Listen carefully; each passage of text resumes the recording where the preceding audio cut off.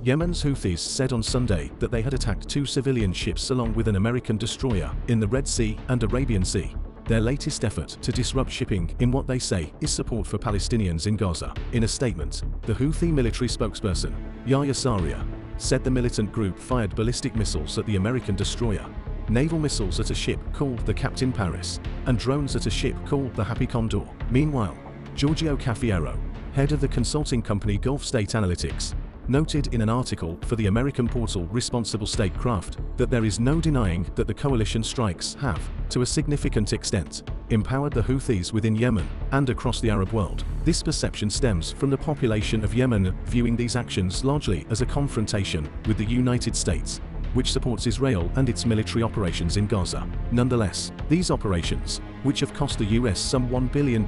according to a new intelligence report, have ultimately failed to deter Ansarallah, which continues firing missiles and drones at vessels off Yemen's coast, stated in the article. Clearly, there has been some damage to Houthi targets, but not at a significant level. The Houthis have suffered some losses, but they retain the ability to obstruct maritime shipping in the Red Sea, said Thomas Juneau, an associate professor who focuses on the Middle East at the University of Ottawa's Graduate School of Public and International Affairs, in an interview with ORS.